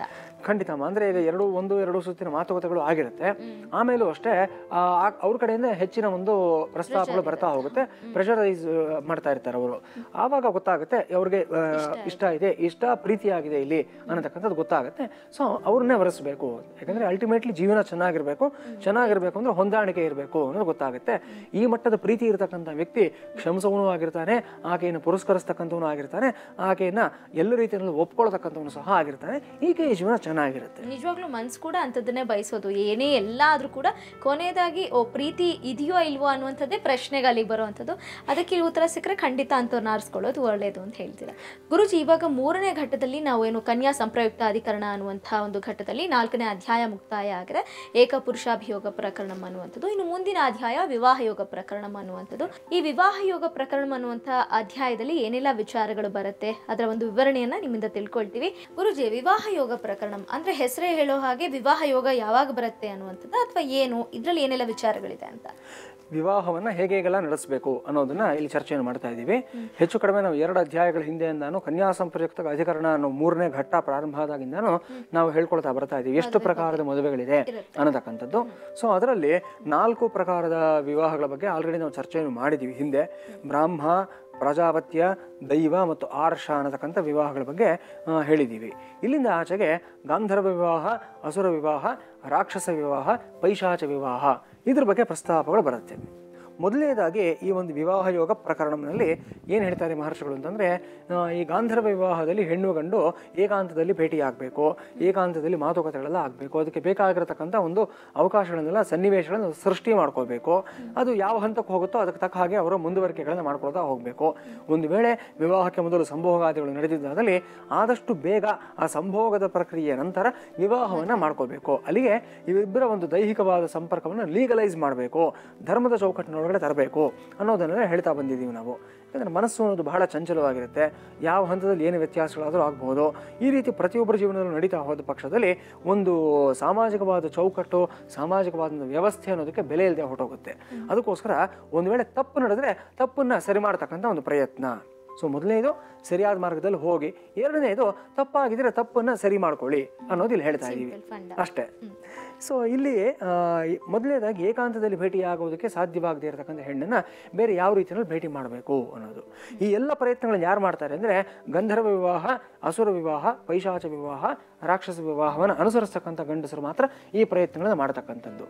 ಯಾಕಂದರೆ ಬ್ರಾಹ್ಮಾದಿ 4 ವಿವಾಹಗಳನ್ನು ಅನುಸರಿಸ್ತಕ್ಕಂಥವ್ರು ನೇರವಾಗಿ ಹೋಗ್ತಾರೆ, ಫಾರ್ಮಲ್ ಆಗಿ ಅಪ್ರೋಚ್ ಮಾಡ್ತಾರೆ, ಬೇಕು ಬೇಡ ಅಂತ ತಿಳ್ಕೊಳ್ತಾರೆ, ಬೇಡ ಅಂದರೆ ಬಿಟ್ಬಿಡ್ತಾರೆ. ಇಲ್ಲಿ ಇವ್ರುಗಳು ಆ ಥರ ಅಲ್ಲ, ಇವ್ರದ್ದು ರೂಟೇ ಬೇರೆ ಆಗಿರುತ್ತೆ. ಸೊ ಬೇಕೇ ಬೇಕು, ಜೊತೆಗೆ ಹೇಗಾದ್ರೂ ಮಾಡಿ ಪಡ್ಕೋಬೇಕು. ಇವ್ರಿಗೆ ಮೊದಲಿನ 4 ಮಾರ್ಗದಲ್ಲಿ ಸಿಗಲ್ಲ ಅನ್ನೋದು ಗೊತ್ತಿರುತ್ತೆ ಇವ್ರಿಗೆ. ಅವ್ರ ಅಪ್ಪ ಅಮ್ಮ ಒಪ್ಪೋದಿಲ್ಲ, ಅಥವಾ ಹುಡುಗಿನೂ ಒಪ್ಪೋದಿಲ್ಲ, ಅವಳು ತಿರಸ್ಕರಿಸುವಂಥ ಸಾಧ್ಯತೆಗಳಿರುತ್ತೆ. ಆದರೂ ಅವಳೇ ಬೇಕು ಅನ್ನೋ ಒಂದು ಛಲ ಇರುತ್ತೆ ಇವ್ರಿಗೆ. ಸೊ ಇಂಥ ವ್ಯಕ್ತಿಗಳು ಏನು ಮಾಡ್ತಾರೆ ಅಂತಂದರೆ, ಏಕಾಂತದಲ್ಲಿ ಸಿಗದೇ ಇರತಕ್ಕಂಥ ಹೆಣ್ಣನ್ನು ಇವಳನ್ನು ಬರಮಾಡ್ಕೊಳ್ಳೋದಕ್ಕೋಸ್ಕರವಾಗಿ ಆಕೆಯ ಬಳಿ ಇರತಕ್ಕಂಥ ಕೆಲವು ಸೇವಕಿಯರು, ಆಕೆಯ ಗೆಳತಿಯರು, ಇಲ್ಲಾಂದ್ರೆ ಆಕೆಯನ್ನು ನೋಡ್ಕೊಳ್ತಕ್ಕಂಥ ಕೇರ್ ಟೇಕರ್ ಹೆಣ್ಣು ಯಾರು ಇರ್ತಾರೆ, ಅವಳ ಮಗಳು, ಆ ಕೇರ್ ಟೇಕರ್ ಹೆಣ್ಣು, ಇವರೆಲ್ಲರ ಸಹಾಯವನ್ನು ತೆಗೆದುಕೊಳ್ತಾರೆ. ಅವರು ಆಗಿಂದಾಗ ಅವರುಗಳಿಗೆ ಸ್ವಲ್ಪ ಇವರು ಹಣವನ್ನು ಅಥವಾ ಬೇರೆ ಒಂದು ದ್ರವ್ಯಗಳನ್ನು, ಒಡವೆಗಳನ್ನು ಕೊಟ್ಟು, ಅಂದರೆ ಲಂಚವನ್ನು ಕೊಟ್ಟು ಅವ್ರನ್ನ ಇವರು ಅಡ್ಜಸ್ಟ್ ಮಾಡ್ಕೊಳ್ತಕ್ಕಂಥದ್ದು. ಆ ಹೆಣ್ಣು ಏನು ಮಾಡ್ತಾಳೆ ಅಂತಂದರೆ, ಸಮಯ ಸಂದರ್ಭ ನೋಡಿಕೊಂಡು ಈ ಒಂದು ವಧು ಯಾರಿರ್ತಾಳೆ ಇವಳು ತಲೆಯಲ್ಲಿ ಆವಾಗ ಇವನ ಬಗ್ಗೆ ಒಂದಷ್ಟು ವಿಷಯಗಳನ್ನ ತುಂಬುತ್ತಾ ಇರ್ತಾಳೆ. ಇವನೇನು ನನಗೆ ಗೊತ್ತೇ ಇಲ್ವೇನೋ, ಪರಿಚಯನೇ ಇಲ್ವೇನೋ ಅನ್ನೋ ರೀತಿಯಲ್ಲಿ ಯಾರೋ ಒಂದು ಥರ್ಡ್ ಪಾರ್ಟಿ ಹೇಳಿದ್ದಾರೆ ಅನ್ನೋ ಪ್ರಕಾರವಾಗಿ ಈ ಥರದವರು ಬಿದ್ದಾರಂತೆ, ಅವರು ತುಂಬ ಯೋಗ್ಯವಾದ ವ್ಯಕ್ತಿಯಂತೆ, ತುಂಬ ಧಾರಾಳಿಯಂತೆ, ತುಂಬ ಸ್ಫುರದ್ರೂಪಿಯಂತೆ, ಈ ಅಂತೆಕಂತೆಗಳ ಕಥೆಗಳನ್ನು ಅವಳು ಕಟ್ತಾ ಹೋಗ್ತಾಳೆ. ಯಾರು? ಈ ಒಂದು ಹುಡುಗಿಯ ಒಂದು ಜೊತೆಯಲ್ಲಿರ್ತಕ್ಕಂಥ ಸೇವಕಿ ಅಥವಾ ಸೇವಕಿಯ ಮಗಳು. ಎಲ್ಲವೂ ಇವನು ಮಾಡಿಸ್ತಾ ಇರ್ತಾನೆ ಇಲ್ಲಿ, ಅದು ಅವಳು ಗೊತ್ತಾಗೋದಿಲ್ಲ ಈ ರೀತಿ. ಆಮೇಲೆ ಏಕಾಂತದಲ್ಲಿ ಅವಳನ್ನೆಲ್ಲಾದ್ರೂ ಬರೋ ಹಾಗೆ ಮಾಡ್ತಕ್ಕಂಥದ್ದು. ಅಲ್ಲಿ ಏನು ಮಾಡ್ತಾ ಇದ್ರು ಅಂತಂದರೆ, ಬಲವಂತವಾಗಿ ಹುಡುಗಿನ ಎತ್ಕೊಂಡು ಹೋಗ್ಬಿಡ್ತಕ್ಕಂಥ ಪ್ರಯತ್ನಗಳನ್ನ ಮಾಡ್ತಾರೆ. ಇದನ್ನೇ ಅಸುರ ವಿವಾಹ ಅಂತ ಹೇಳ್ತಕ್ಕಂಥದ್ದು. ಈ ಪಡ್ಡೆ ಹುಡುಗರ ಭಾಷೆಯಲ್ಲಿ ಹೇಳಬೇಕು ಅಂದರೆ, ನಮ್ಮ ಮನೆದೇವರಾಣೆ ಎತ್ತಾಕೊಂಡು ಹೋಗ್ತೀನಿ ಅಂತ ಹೇಳ್ತಾರೆ ಆ ಪ್ರಕಾರವಾಗಿ. ಸೊ ಇಲ್ಲಿ ನಡೀತಾ ಇರತಕ್ಕಂಥದ್ದು ಅದೇ, ಯಾವುದೋ ಒಂದು ರೀತಿಯಲ್ಲಿ ಇವಳನ್ನ ಗಳಿಸ್ಕೊಂಡು ಬಿಡಬೇಕು, ಪಡ್ಕೊಂಡು ಬಿಡಬೇಕು ಅನ್ನತಕ್ಕಂಥದ್ದು. ಸೊ ಅದಕ್ಕೆ ಪೂರಕವಾಗಿ ಒಂದಷ್ಟು ವ್ಯಕ್ತಿಗಳು ಸಹ ಸಿಗ್ತಾರೆ ಇವರಿಗೆ. ಒಂದು ಹಂತದಲ್ಲಿ ಏನು ಮಾಡ್ತಾರೆ ಅಂದರೆ, ಈ ಸೇವಕಿ ಆದವಳು ಹೇಳ್ತಾಳೆ ಅವಳಿಗೆ, ನೋಡು ಈ ರೀತಿ ಇದೆ, ಈ ರೀತಿ ವ್ಯವಸ್ಥೆ ಇದೆ, ಅವರು ನಿನ್ನ ಬಲಾತ್ಕಾರವಾಗಿ ಎತ್ಕೊಂಡು ಹೋಗ್ತಾನೆ ನಿನ್ನವನು, ಇದು ನಿನಗೆಲ್ಲ ಗೊತ್ತಿದ್ರು ಗೊತ್ತಿಲ್ಲದೆ ಇರೋ ಥರ ಸುಮ್ಮನೆ ಇದ್ದು ಬಿಡು. ಯಾಕಂದರೆ ನಿನಗೆ ಯಾಕೆ ಹೇಳ್ತಾ ಇದ್ದೀನಿ ಅಂದರೆ, ಇದೊಂದು ವ್ಯವಸ್ಥಿತವಾದ ಕಿಡ್ನ್ಯಾಪ್ ಇದು ಇಲ್ಲಿ ಮಾಡ್ತಾ ಇರ್ತಕ್ಕಂಥದ್ದು. ಆ ಕಿಡ್ನ್ಯಾಪ್ನಲ್ಲಿ ಹೆಣ್ಣು ಸಹ ಒಂದು ಭಾಗವಾಗಿರ್ತಾಳೆ ಒಂದು ಹಂತದಲ್ಲಿ. ಅಂದರೆ ಅವಳಿಗೆ ನನಗೇನು ಗೊತ್ತೇ ಇಲ್ವೇನೋ, ನನ್ನ ಯಾರೋ ಎತ್ಕೊಂಡು ಹೋಗ್ತಾ ಇದ್ದಾರೇನೋ ಅನ್ನೋ ರೀತಿಯಲ್ಲಿ ಸುಮ್ಮನೆ ಇದ್ಬಿಡು, ಅವಾಗ ನಿನಗೆ ದೋಷ ಇಲ್ಲ ಅಂತ ಈಕೆ ಹೇಳ್ಕೊಡ್ತಾಳೆ. ಯಾರೋ ಈ ಸೇವಕಿ ಆದವಳು. ಯಾಕೆ ಅಂದರೆ ಅಲ್ಲಿ ಆಪ್ಷನ್ಸ್ ಇರೋದಿಲ್ಲ, ನೀನು ಒಪ್ಪಿದ್ರು ಒಪ್ಪದೇ ಹೋದರೂ ಸಹ ಅವನು ಮದುವೆ ಮಾಡ್ಕೊಳ್ತಾನೆ, ಬಲವಂತವಾಗಿ ನೀನು ಎತ್ಕೊಂಡು ಹೋಗ್ತಾನೆ ಅನ್ನೋದನ್ನು ತಿಳಿಸ್ಕೊಡ್ತಾ ಇದ್ದಾಳೆ. ಸೊ ಮಾನಸಿಕವಾಗಿ ನೀನು ಸಿದ್ಧವಾಗಿರೋದಕ್ಕೆ ಅಂತ ಅವಳು ಹೇಳ್ತಾ ಇದ್ದಾಳೆ. ಇಲ್ಲಿ ಈಕೆಯ ಒಂದು ಅಭಿಮತ ಇಲ್ಲ, ಹುಡುಗಿ ಅಭಿಮತ ಇಲ್ಲ ಈ ಮದುವೆಗೆ. ಆದರೆ ಅಲ್ಲಿ ಬೇರೆ ಆಪ್ಷನ್ಸ್ ಇರೋದಿಲ್ಲ ಆಕೆಗೆ. ಅವಳ ಸಂದರ್ಭ ಆ ಥರ ಇರುತ್ತೆ, ಮತ್ತು ಹುಡುಗನ ಒಂದು ಶೌರ್ಯ ಆಗಲಿ, ಆತನ ಒಂದು ಪವರ್ ಆಗಲಿ, ಎಲ್ಲವೂ ಆ ಪ್ರಕಾರವಾಗಿ ಇರುತ್ತೆ. ಎಲ್ಲವೂ ನಾವು ನೋಡ್ತಾ ಇರತಕ್ಕಂಥದ್ದೇ ಸಮಾಜದಲ್ಲಿ ನಡೆಯುವಂಥ ಒಂದು ವಿಚಾರಗಳೇ ಆಗಿರುತ್ತೆ. ಅವ್ನು ಬಂದೇ ಬರ್ತಾನೆ, ನೀನು ಎತ್ಕೊಂಡು ಹೋಗ್ತಾನೆ, ನೀನು ಸಿದ್ಧವಾಗಿರೋ ಅನ್ನೋದನ್ನ ಇವಳು ತಿಳಿಸ್ಕೊಡ್ತಾ ಇದ್ದಾಳೆ. ಯಾರು? ಈ ಸೇವಕಿ ಆದವಳು. ಈ ರೀತಿ ಮಾಡ್ತಕ್ಕಂಥ ಒಂದು ಸಾಧ್ಯತೆಗಳು. ಅಲ್ಲಿಂದ ಆಚೆಗೆ ಏನು ಹೇಳ್ತಾರೆ ಅಂತಂದರೆ, ಅವನ ಆ ಹೆಣ್ಣನ್ನು ಬಲವಂತವಾಗಿ ಎತ್ಕೊಂಡು ಹೋದ ನಂತರವೂ ಸಹ ಒಂದು ವಿಷಯ ಮಹರ್ಷಿಗಳು ತುಂಬ ವಿಶೇಷವಾಗಿ ಇಲ್ಲಿ ಹೇಳ್ತಾರೆ. ಏನಂದರೆ, ಕರ್ಕೊಂಡು ಹೋದ ನಂತರ ಸಂಭೋಗಾದಿಗಳು ನಡೆಯಬಹುದು, ಅಥವಾ ಇವನು ಡೈರೆಕ್ಟಾಗಿ ವಿವಾಹ ಪ್ರಕ್ರಿಯೆಗೂ ಸಹ ಹೋಗಬಹುದು. ಕರ್ಕೊಂಡು ಹೋದ ನಂತರ ಅವಳನ್ನ ಬಲವಂತವಾಗಿ ಎತ್ಕೊಂಡು ಹೋದ ನಂತರ ಇವನು ಸಂಭೋಗಾದಿಗಳು ನಡೆದಿದ್ದಾದಲ್ಲಿ ಅದು ಅಸುರ ವಿವಾಹ ಆಗುತ್ತೆ. ಈ ಅಸುರ ವಿವಾಹವನ್ನು ಲೀಗಲೈಸ್ ಮಾಡ್ತಕ್ಕಂಥ ಒಂದು ಅಂಶವನ್ನು ಮಹರ್ಷಿಗಳಲ್ಲಿ ತಿಳಿಸ್ಕೊಡ್ತಾ ಇದ್ದಾರೆ. ಏನು ಮಾಡಬೇಕಿಲ್ಲಿ ಅಂತಂದರೆ, ಈ ಪ್ರಕ್ರಿಯೆ ನಡೆದ ನಂತರ, ಅಂದರೆ ಆಕೆಯ ಒಂದು ಕಿಡ್ನ್ಯಾಪ್ ನಡೆದ ನಂತರ, ಆ ಒಂದು ಅಪಹರಣಕ್ಕೆ ಒಳಪಟ್ಟಂಥ ಹೆಣ್ಣಿನ ಜೊತೆಯಲ್ಲಿ ಸಂಭೋಗವನ್ನು ನಡೆಸಿದ ನಂತರ ಇಮಿಡಿಯೇಟ್ ಆಗಿ ಏನು ಮಾಡಬೇಕು ಅಂದರೆ, ಒಂದು ಅಗ್ನಿಯನ್ನು ತೊಗೊಂಡು ಬರಬೇಕು. ವೈದಿಕರ ಮನೆಯಿಂದ ಅಗ್ನಿಯನ್ನು ತೊಗೊಂಡು ಬಂದು ಅಗ್ನಿಸಾಕ್ಷಿಯಾಗಿ ವಿವಾಹವನ್ನು ಮಾಡ್ಕೋಬೇಕು ಇಲ್ಲಿ ಅಂತ ಹೇಳ್ತಾ ಇದ್ದಾರೆ. ಪ್ರತಿ ಹಂತದಲ್ಲೂ ತಪ್ಪನ್ನು ಸರಿಮಾಡೋದ ಪ್ರಯತ್ನಗಳೇ ನಡೀತಾ ಇದೆ. ಅಂದರೆ ಇಲ್ಲಿ ಯಾವುದಕ್ಕೂ ನಾವು ಒಂದು ಧರ್ಮದ ಲೇಪನವನ್ನು ಕೊಡ್ತಾ ಇಲ್ಲ, ಧರ್ಮದ ಮುಖವಾಡವನ್ನು ಹಾಕ್ತಾ ಇಲ್ಲ. ಇಲ್ಲಿ ಆಗೋಗಿದೆ, ನಡೆದೋಗಿರತಕ್ಕಂಥ ಒಂದು ಸಂಘಟನೆಯನ್ನು ಸರಿ ಮಾಡೋ ಪ್ರಯತ್ನಗಳಾಗ್ತಾ ಇದೆ ಅಷ್ಟೇ. ಎಲ್ಲ ಅತಿರೇಕಕ್ಕೆ ಹೋದಾಗ ಏನ್ ಮಾಡಬೇಕು ಅನ್ನೋದನ್ನ ಇಲ್ಲಿ ಹೇಳ್ತಾ ಇದ್ದಾರೆ. ಅಂದ್ರೆ ಇದು ಈ ರೀತಿ ತಪ್ಪು ಮಾಡಿ ಸರಿ ಮಾಡ್ಕೊಳ್ಳಿ ಅಂತ ಹೇಳ್ತಾ ಇರುವಂತದ್ದಲ್ಲ. ಆಲ್ರೆಡಿ ತಪ್ಪಾಗಿದ್ರೆ ಇದಕ್ಕೆ ಅವಕಾಶ ಇದೆ ಹೊರತು ಉದ್ದೇಶಪೂರ್ವಕವಾಗಿ ಮಾಡಿದಂತ ಯಾವುದೇ ಪ್ರಕ್ರಿಯೆ ತಪ್ಪಾಗೋದಿಲ್ಲ. ಅದು ತಪ್ಪೇ ಆಗತ್ತೆ ಹೊರತು ಗೊತ್ತಿಲ್ಲದೆ ಮಾಡಿರುವಂತ ತಪ್ಪಿಗೆ ಈ ರೀತಿ ಪ್ರಾಯಶ್ಚಿತಗಳು ಖಂಡಿತ ಇರುತ್ತೆ ಅಥವಾ ದಾರಿ ಇದೆ ಅಂತ. ಖಂಡಿತ ಅದನ್ನ ಸರಿ ಮಾಡ್ಕೋಬೇಕು ಅಂದ್ರೆ ಧರ್ಮದ ಚೌಕಟ್ಟಿನೊಳಗೆ ತರಬೇಕು ಅಂದ್ರೆ ಆ ವಿವಾಹದ ಒಂದು ಪದ್ಧತಿಯನ್ನ ಈ ರೀತಿ ಒಂದು ಆಪ್ಷನ್ಸ್ನ ಇಲ್ಲಿ ಕೊಟ್ಟಿದ್ದಾರೆ. ಯಾಕಂದ್ರೆ ಅಗ್ನಿ ಸಾಕ್ಷಿಯಾಗಿ ನಡೆದಿರತಕ್ಕಂಥ ಒಂದು ಹಿಂದೂ ವಿವಾಹವನ್ನ ಅದನ್ನ ಮತ್ತೆ ಅಲ್ಲಗಳೆಯೋದಕ್ಕೆ ಸಾಧ್ಯವಾಗುವುದಿಲ್ಲ. ನಮ್ಮ ಧರ್ಮದಲ್ಲಿ ವಿಚ್ಛೇದನ ಅನ್ನತಕ್ಕಂಥ ಒಂದು ಪದ್ಧತಿ ಇಲ್ಲ. ವಿಚ್ಛೇದನಕ್ಕೆ ಧಾರ್ಮಿಕವಾಗಿ ಯಾವುದೇ ಕ್ರಿಯೆಗಳು ಸಹ ಇಲ್ಲ. ಇಲ್ಲಿ ಹೆಣ್ಣಿಗೆ ಇಷ್ಟ ಇಲ್ಲ ಅಂದ್ರೆ ಬಿಟ್ಟು ಹೋಗಬಹುದು, ಅದು ಬೇರೆ ವಿಷಯ. ಗಂಡ ತುಂಬಾ ದುರುಳ, ದುಷ್ಟ, ಧೂರ್ತ, ಅವನು ಅಯೋಗ್ಯ ಆಗಿದಾದ ಪಕ್ಷದಲ್ಲಿ ಆಕೆ ಅದರಿಂದ ಹೊರಗಡೆ ಬರಬಹುದು. ಆದರೆ ಇದಕ್ಕೆ ಧಾರ್ಮಿಕವಾದ ಯಾವುದೇ ಒಂದು ಪ್ರಕ್ರಿಯೆ ಇಲ್ಲ. ವಿವಾಹಕ್ಕೆ ಇದ್ದ ಪ್ರಕಾರವಾಗಿ ಮಂತ್ರಪೂರಿತವಾಗಿ ಒಂದು ತಂತ್ರಪೂರಿತವಾಗಿ ಒಂದು ಕ್ರಿಯೆ ಅನ್ನತಕ್ಕಂಥದ್ದಿಲ್ಲ ವಿಚ್ಛೇದನಕ್ಕೆ. ಅದಕ್ಕೋಸ್ಕರ ಅಗ್ನಿಮುಖೇನ ವಿವಾಹ ಅನ್ನೋದು ನಡೆಸ್ತಾರೆ. ನಡೆದಾಗ ಒಂದು ಸಲ ಮಾಡಿದ್ರೆ ಶಾಶ್ವತವಾದ ಬಂಧ, ಅದು ಆಜೀವನ ಪರ್ಯಂತವಾಗಿರತಕ್ಕಂಥ ಬಂಧನ ಅಂತ ಹೇಳ್ತಾರೆ. ಯಾಕಂದ್ರೆ ಈ ಒಂದು ಹಿಂದೂ ಧರ್ಮದಲ್ಲಿ ಇರತಕ್ಕಂಥ ಎಲ್ಲ ದೇವತೆಗಳಲ್ಲಿ ಅಗ್ನಿಗೆ ಆ ಥರದ ಒಂದು ಸ್ಥಾನವನ್ನು ಕೊಟ್ಟಿದ್ದಾರೆ, ತುಂಬ ವಿಶೇಷವಾದ ಸ್ಥಾನ. ಅಗ್ನಿದೇವರಿಗೆ ಏನಂತ ಹೇಳ್ತಾರೆ ಅಂತಂದ್ರೆ, ಅಗ್ನಿಂ ದೂತಂ ವೃಣೇಮಹೇ ಹೋತಾರಂ ವಿಶ್ವವೇದಸಂ ಅಸ್ಯ ಯಜ್ಞಸ್ಸು ಸುಕ್ರತುಂ ಅಂತ ಹೇಳಿ ಯಜ್ಞೇಶ್ವರನಿಗೆ ಒಂದು ಮಂತ್ರವನ್ನು ಹೇಳ್ತಾರೆ ವೇದದಲ್ಲಿ. ಅಗ್ನಿಂ ದೂತಂ ವೃಣೀಮಹೇ ಅಂತ ಹೇಳ್ತಾರೆ. ಈ ಅಗ್ನಿದೇವ ಅನ್ನತಕ್ಕಂಥವನು ಎಲ್ಲ ದೇವಾನುದೇವತೆಗಳಿಗೂ ಸಹ ದೂತನಾಗಿರ್ತಾನೆ ಅಂತ. ಅದಕ್ಕೆ ಯಜ್ಞೇಶ್ವರನ ಮುಖಾಂತರ ನಾವು ಏನು ಆಹುತಿಗಳನ್ನು ಕೊಡ್ತೀವಿ ಅದು ಆಯಾ ದೇವತೆಗಳಿಗೆ ತಲುಪುತ್ತೆ, ಆಯಾ ಒಂದು ಲೋಕಗಳಿಗೆ ತಲುಪುತ್ತೆ. ಅವರೆಲ್ಲರೂ ಸುಪ್ರೀತರಾಗ್ತಾರೆ. ಅಂದರೆ ಬೆಸ್ಟ್ ಮೆಸೆಂಜರ್, ಒಂದು ಪೋಸ್ಟ್ ಮ್ಯಾನ್ ಇದ್ದ ಹಾಗೆ ಅಗ್ನಿದೇವರು ಅನ್ನತಕ್ಕಂಥದ್ದನ್ನು ಇಲ್ಲಿ ನಾವು ಕಂಡುಕೊಳ್ತಾ ಇದ್ದೀವಿ. ಜೊತೆಗೆ ಈ ಕಲಿಯುಗದಲ್ಲಿ ಪ್ರತ್ಯಕ್ಷವಾಗಿ ನಮ್ಮ ಕಣ್ಣಿಗೆ ಕಾಣತಕ್ಕಂಥ ದೇವರುಗಳು ಎರಡೇ ಎರಡು, ಒಂದು ಸೂರ್ಯ ಮತ್ತೊಂದು ಅಗ್ನಿ ಆಗಿರ್ತಾರೆ. ಹಾಗಾಗಿ ಸೂರ್ಯ ನಮಗೆ ಜೀವನವನ್ನು ಕೊಡ್ತಕ್ಕಂಥವನಾಗಿದ್ದಾದಲ್ಲಿ ಅಗ್ನಿ ನಮ್ಮ ಜೀವನವನ್ನು ಪಾವನ ಮಾಡತಕ್ಕಂಥವನಾಗಿರ್ತಾನೆ. ಅದಕ್ಕೋಸ್ಕರ ಎಲ್ಲವನ್ನ ಅಗ್ನಿಸಾಕ್ಷಿಯಾಗಿ ಮಾಡಬೇಕು ಅನ್ನೋದನ್ನ ಅಗ್ನಿಸಾಕ್ಷಿ ಅನ್ನೋ ಪದ ಅದಕ್ಕೋಸ್ಕರನೇ ಬಂದಿರತಕ್ಕಂಥದ್ದು. ಏನೇ ಕೆಲಸ ಮಾಡಿದ್ರೂ ಅಗ್ನಿಸಾಕ್ಷಿಯಾಗಿ ತಾಳಿ ಕಟ್ತಕ್ಕಂಥದ್ದು, ಅಗ್ನಿಸಾಕ್ಷಿಯಾಗಿ ಒಂದು ಸಾಲವನ್ನು ಕೊಡ್ತಕ್ಕಂಥದ್ದು, ಅಗ್ನಿಸಾಕ್ಷಿಯಾಗಿ ಒಂದು ಮಾತನ್ನು ಕೊಡ್ತಕ್ಕಂಥದ್ದು, ಅಗ್ನಿಸಾಕ್ಷಿಯಾಗಿ ಒಂದು ವಾಗ್ದಾನವನ್ನು ಕೊಡ್ತಕ್ಕಂಥದ್ದು. ಇದೆಲ್ಲವನ್ನ ಮಾಡಿದಾಗ ಆ ಕ್ರಿಯೆಗೆ ತಿರುಗು ಅನ್ನೋದಿರೋದಿಲ್ಲ, ರಿಟರ್ನ್ ಅನ್ನೋದಿರೋದಿಲ್ಲ. ಇವತ್ತು ನಾವು ಕೋರ್ಟ್ ಆಫ್ ಲಾನಲ್ಲಿ ಹೇಗೆ ನಾವು ನೋಡ್ತೀವಿ, ಒಂದು ಭಗವದ್ಗೀತೆಯ ಮೇಲೆ ಆಗ್ಬೋದು ಅಥವಾ ಬೇರೆ ಯಾವುದೋ ಧರ್ಮ ಗ್ರಂಥದ ಮೇಲೆ ಆಗ್ಬೋದು, ಅಲ್ಲಿ ಮಾತನಾಡ್ತಕ್ಕಂಥ ವ್ಯಕ್ತಿಯನ್ನು ಕೈ ಇಟ್ಟು ಒಂದು ವಚನವನ್ನು ತೆಗೆದುಕೊಳ್ಳಿ, ಸತ್ಯವನ್ನೇ ಹೇಳುತ್ತೇನೆ, ಸತ್ಯವನ್ನಲ್ಲದೆ ಬೇರೇನೂ ಹೇಳೋದಿಲ್ಲ ಅಂತ ಹೇಗೆ ಅವ್ರ ಕೈಯಲ್ಲಿ ಒಂದು ವಾಗ್ದಾನವನ್ನು ಮಾಡಿಸ್ತಾರೋ, ಅಲ್ಲಿಗೆ ಆ ಧರ್ಮ ಗ್ರಂಥಕ್ಕೆ ಇರತಕ್ಕಂಥ ಒಂದು ಪ್ರಾಮುಖ್ಯತೆ ಅಗ್ನಿದೇವರಿಗೆ ಹಿಂದಿನ ಕಾಲದಲ್ಲಿ ಇರ್ತಾ ಇತ್ತು. ಪಂಚಭೂತಗಳ ಸಾಕ್ಷಿಯಾಗಿ ಏನು ಮಾತನಾಡ್ತೀವಿ ನಾವು ಅದು ಶಾಶ್ವತ. ಅದನ್ನು ಸುಳ್ಳು ಅಂತ ಆಮೇಲೆ ಯಾರು ಹೇಳೋದಕ್ಕೆ ಸಾಧ್ಯವಾಗುವುದಿಲ್ಲ. ಅದಕ್ಕೆ ವಿರುದ್ಧವಾಗಿ ನಡ್ಕೋಬಾರ್ದು. ಅದರಲ್ಲೂ ಪಂಚಭೂತಗಳಲ್ಲಿ ಪ್ರಮುಖವಾಗಿರ್ತಕ್ಕಂಥದ್ದು ಅಗ್ನಿ ಆಗಿರುತ್ತೆ. ಅದಕ್ಕೋಸ್ಕರ ಇಂಥ ಒಂದು ಹೀನವಾದ ಅಸುರ ವಿವಾಹವನ್ನು ಸಹ ಲೀಗಲೈಸ್ ಮಾಡಬೇಕು, ಧರ್ಮದ ಚೌಕಟ್ಟಿನ ಒಳಗೆ ತರಬೇಕು ಅಂತಂದರೆ ವೈದಿಕರ ಗ್ರಹದಿಂದ ತಂದಿರತಕ್ಕಂಥ ಅಗ್ನಿಯ ಒಂದು ಸಮ್ಮುಖದಲ್ಲಿ ವಿವಾಹವನ್ನು ಮಾಡಿ ಸಪ್ತಪದಿ ಲಾಜಾ ಹೋಮ ಇತ್ಯಾದಿಗಳು ನಡೆಸಿದ್ರೆ ಅಲ್ಲಿಗೆ ಅದು ಒಳ್ಳೆಯ ವಿವಾಹ ಅಂತ ಅನಿಸ್ಕೊಡುತ್ತೆ ಅಂತ ಹೇಳ್ತಾ ಇದ್ದಾರೆ. ಓಕೆ, ಅಂದರೆ ಈ ರೀತಿ ಗಂಡಾದವನು ಒಂದು ವೇಳೆ ಅದೇ ಹೆಣ್ಣು ಬೇಕು ಅಂತ ಹೇಳಿ ಆಕೆಯನ್ನು ಕಿಡ್ನ್ಯಾಪ್ ಮಾಡಿ ತಗೊಂಡು ಬಂದು ಮದುವೆ ಆದರೆ ಆದಂಥ ತಪ್ಪನ್ನು ಈ ರೀತಿ ಧರ್ಮದ ಚೌಕಟ್ಟಲ್ಲಿ ಸರಿಪಡಿಸ್ಕೊಳ್ಬಹುದು. ಆ ಒಂದು ಅವಕಾಶ ಖಂಡಿತ ಇದೆ ಅನ್ನುವಂಥದ್ದು. ಆ ಮೂಲಕ ಗಂಡು ಹೆಣ್ಣು ಇಬ್ರಿಗೂ ಕೂಡ ಒಂದು ಕಡೆ ಎಲ್ಲೋ ಒಂದು ಕಡೆ ಸಮಾಧಾನ ಆಗಬಹುದು ಅನ್ನುವಂಥದ್ದು. ಓಕೆ, ಇದ್ರ ಬಗ್ಗೆ ಇನ್ನಷ್ಟು ವಿಚಾರಗಳು ಇದೆ, ಮುಂದಿನ ಸಂಚಿಕೆಯಲ್ಲಿ ತಿಳ್ಕೊಳ್ಳೋಣ. ಇನ್ನು ಈ ಬಗ್ಗೆ ಇನ್ನಷ್ಟು ಮಹತ್ತರವಾದ ವಿಚಾರಗಳನ್ನ ಹೇಳಲಿಕ್ಕಿದ್ದೀರಿ. ಇವತ್ತು ಇದ್ರ ಬಗ್ಗೆ ಸಾಕಷ್ಟು ತಿಳಿಸ್ಕೊಟ್ಟಿದ್ರಿ, ಧನ್ಯವಾದ ತಮಗೆ. ನಮಸ್ಕಾರ. ಭದ್ರಂ ಕಲ್ಯಾಣಂ ಮಂಗಳಂ ಶಿವಂ ಶುಭಂ ಶೋಭನಂ. ಹರಿ ಓಂ ಸ್ವಸ್ತಿ. ವೀಕ್ಷಕರೇ, ನೋಡಿದ್ರಲ್ಲ, ವಿವಾಹದಲ್ಲಿ ಯಾವ್ಯಾವ ಥರ ಎಲ್ಲ ವಿವಾಹಗಳಾಗುತ್ತೆ ಅನ್ನೋದನ್ನು ನಾವು ಹೇಳ್ತಾನೆ ಬಂದಿರುವಂಥದ್ದು. ಅದರಲ್ಲೂ ಈ ರೀತಿ ವಿವಾಹ ಏನು ಅಂದರೆ ಫಾರ್ಮಲ್ ಅಪ್ರೋಚ್ ಇಲ್ದಲೇ ಇನ್ಫಾರ್ಮಲ್ ಆಗಿ ಅಪ್ರೋಚ್ ಮಾಡಿ ಹೆಣ್ಣನ್ನು ಮದುವೆ ಆದಂಥ ಸಂದರ್ಭದಲ್ಲಿ ಏನೇನೆಲ್ಲ ಮಾಡಬೇಕಾಗುತ್ತೆ, ಗಂಡು ಯಾವ ರೀತಿ ನಡ್ಕೊಳ್ಬೇಕಾಗತ್ತೆ ಇಂಥ ಸಂದರ್ಭದಲ್ಲಿ ಅನ್ನೋದ್ರ ಬಗ್ಗೆ ಇನ್ನಷ್ಟು ವಿವರಗಳನ್ನು ಮುಂದಿನ ಸಂಚಿಕೆಯಲ್ಲಿ ನೀಡ್ತೀವಿ ಅಂತ ಹೇಳ್ತಾ ಇವತ್ತಿನ ಸಂಚಿಕೆನ ಇಲ್ಲಿಗೆ ಮುಗಿಸೋಣ. ನೋಡ್ತಾ ಇರಿ ಆಯುಷ್ ಟಿವಿ, ಆರೋಗ್ಯಕರ ಜೀವನ ಶೈಲಿಗೆ.